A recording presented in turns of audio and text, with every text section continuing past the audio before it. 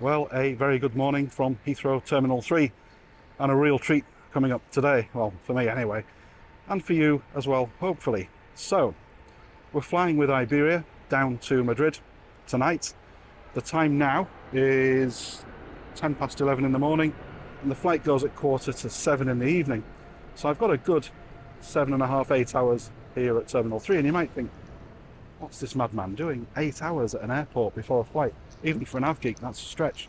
If, like me, you've got Amex Platinum, Priority Pass, which comes with the Platinum card, as well as Oneworld status, then here at Terminal 3, all the stars just align to create lounge harmony. By my reckoning, in this terminal behind me, Terminal 3 at Heathrow, I have access to at least 13 lounges, and I'm sure I've missed some there. So we're going to try the Oneworld lounges with my gold card with BA.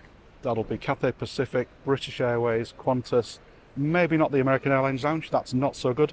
We might try a Priority Pass lounge, although the Priority Pass lounges are quite difficult to get into with Priority Pass these days. And to be honest, here at Terminal 3, like everywhere, they're independent lounges. They're not, in my view, as good as the airline lounges. And finally tonight, we'll try the Amex Centurion lounge, which is exclusively at the London airports here at Terminal 3, Heathrow. Now, I've been, like a great many of you, to the Amex Centurion lounges in the US. Last time I was here, I drank a fair few morning cocktails. So what Amex have done since the last time I was here to ease some of that congestion is to introduce a 3-hour limit. So you can't go into the Amex lounge here until 3 hours before your flight. But that's fine, like I say, because heck, we've got plenty of other lounges to try here. So first of all, gonna head up, gonna get some Nurofen, obviously. Gonna head up then through priority security because I'm traveling with my Oneworld carrier Iberia with my gold status. You'd also get priority security if you had a business class ticket as well with Iberia, which coincidentally I have as well. And if that's not enough, on this very exciting, very happy travel day, tonight I'm also trying the daily wide body rotation down to Madrid with Iberia on their Airbus A330, so it'll be a full flatbed in business class. If you remember, I tried to do this before last year from Madrid back up here to Heathrow with Iberia. But what they did instead is at the last minute, which you'll remember I wasn't very happy about. I was expecting a flatbed. What I actually got was a level Airbus A330, which has been lurking around Heathrow for a while now. Pleased to tell you, as of, well, it's now February 2023, pleased to tell you that Iberia, or level low-cost Airbus 330, has now gone. It's no longer making an appearance here. I'll explain more in the Iberia video, which I'll do next after this. Let's go and discover all of the lounge luxury here at T3. And I think we're going to start. Let's start with the first class lounge at British Airways and see what that's like.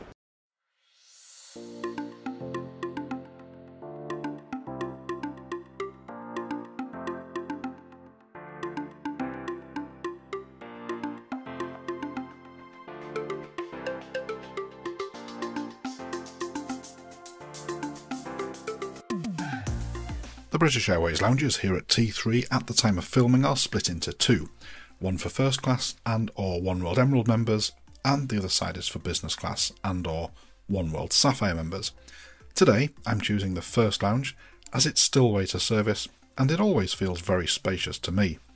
For lunch today I choose a curry, and that's washed down with a variety of alcoholic and non-alcoholic drinks.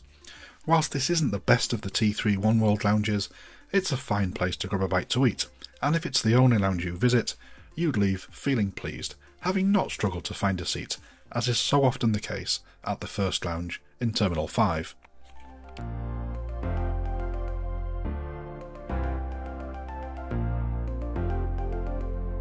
Next up is a visit to the Qantas London lounge. I'll be honest, I've never been a fan of this lounge. To me it just lacks something that I can't quite put my finger on. However, having said that, they do serve some nice cocktails upstairs, which is the best place to plonk yourself if you want to try a few. I can highly recommend the Bramble cocktail here, and the more I drank of these, the more I'd recommend it. After 3, they become even more addictive. Don't come here to this lounge for the views though, or you'll leave more disappointed than booking an Iberia or Airbus A330, then being fobbed off with a level aircraft. Not that I'm bitter. Hello everybody, I thought I'd bring you up to date on the lounge tour so far. So, quick update then, the time is 1:30 in the afternoon, so I've been at Heathrow Terminal 3 now for a couple of hours or so. Started off in the British Airways lounge in the first section, as you saw, and had a really nice curry to get things going to start the day. Had a few cocktails since then, and I'm now in the Qantas London lounge, which is also included obviously as part of the Oneworld deal. So if you've got Oneworld status, silver or gold, you can come in here and trying out the bramble cocktail, which I have to say is really good. Now, I'm not a fan of squid, and squid is the dish of the day here at the Qantas lounge today. So what I'm going to do is just finish off a couple more of these. Plenty of time yet, another 6 hours before we take off with Iberia on the glorious A330 wide body. So I'm going to have a few more drinks here. Then what I'm probably going to do is head over to the Cathay Pacific lounge, which is immediately next door to here, but because there's a section divider, we have to go downstairs, we have to go out the door, we have to go to the right, we have to get in the lift, go up to the second floor to get into the Cathay lounge. Probably going to have a shower there, because I'm told the showers are the best showers of all the lounges in T3 at the Cathay lounge. I'll spare you that on the video, you'll be pleased to hear. And then from there we're going to have some fine a la carte dining, waiter service in the Cathay lounge, clearly reputed to be one of the best dining experiences here at T3. As always, I'd like to thank my very generous Patreon supporters, and this month a warm welcome to new member Danny Egan. Danny joins fellow supporters such as Joshua Bedell, Kieran Davis, James Wake and Joe Ainley in helping me bring these videos to you month in, month out. Danny, thanks for your support and welcome. And I have to agree, having tried it before, but I'm going to bring it to you on video today as well, because we've got plenty of time. And as I said earlier, still not sure yet if I'm going to try out the American Airlines lounge. I've tried it before, it's not great, to be honest. It's been refurbished and it's still not great, unfortunately. So what I'll probably do is spend a few hours in the Cathay lounge, have the shower, have the a la carte dining, do a bit of plane spotting, and then in the evening, as we head towards the Iberia flight, we'll probably, as the sun sets, just head on over to the American Express Centurion lounge. And we won't be able to see the sunset because actually it doesn't have any windows, but it does have good cocktails. And it's a nice place to hang out. And the reason I've left it so far late in the day with the Amex lounge is because, unfortunately, as I said earlier, they've now imposed a 3-hour limit, so you can't go in the lounge until 3 hours before your flight. The last time I did it with a couple of really great friends of mine and supporters of the channel, Jamie and Neil, when we did the Finnair trip up to Helsinki, you could spend all day in there when they first opened it. The lounge hadn't been open that long at that point, so stick with me. Let's have some more cocktails, and let's head on over to the Cathay lounge on the first section using my Oneworld Gold status. Anyway, with that, let's go visit the jewel in the crown, the Cathay Pacific T3 lounge. Arguably the best of the Oneworld lounges here. It's the lounge for those in the know. This is how lounges should be, but rarely are.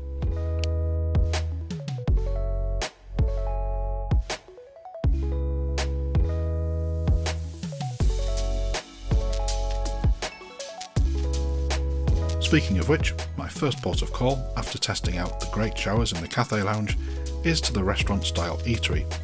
Menus and table service are the order of the day here, and I choose dim sum to start, followed by a steak and ale pie with cheese board for dessert, washed down with Johnny Walker Black.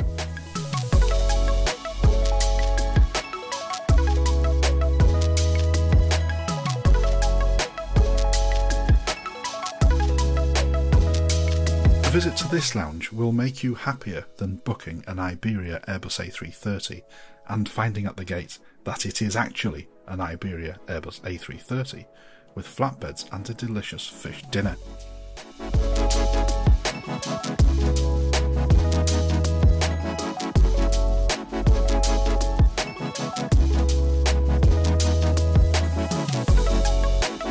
Later in my visit, I settle down to a nice whisky, some scampi, and those great floor-to-ceiling views.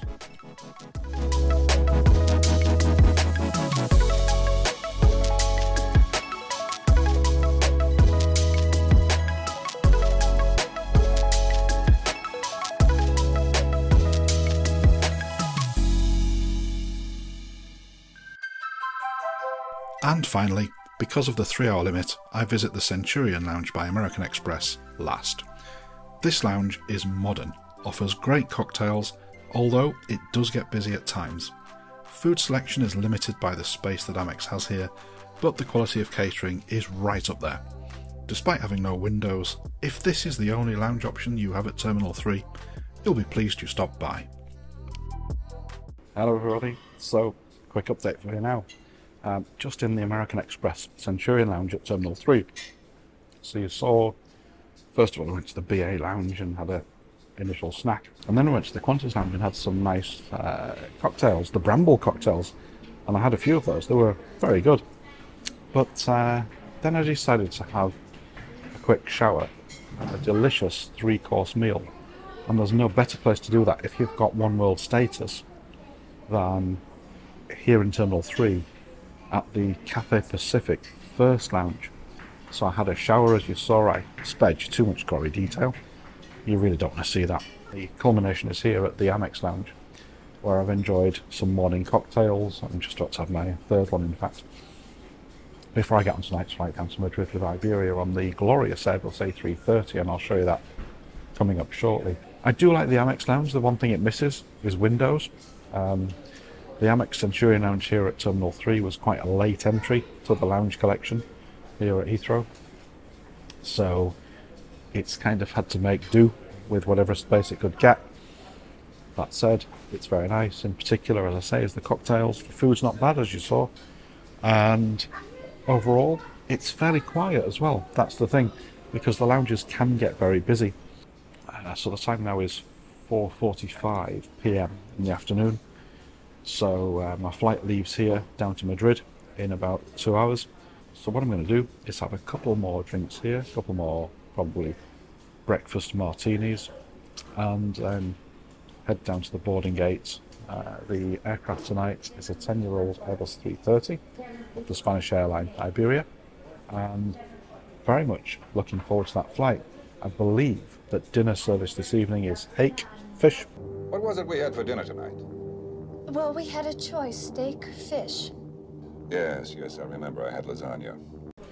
So not quite as good as the beef dish they normally prepare. I've had both. I've had hake and I've had the beef. The beef is excellent. The hake is good. But we'll see. We'll see how we do. We've got a good seat tonight, 2A. So on the left-hand side of the wide body. And everything looks to be on time at the moment. So we'll see.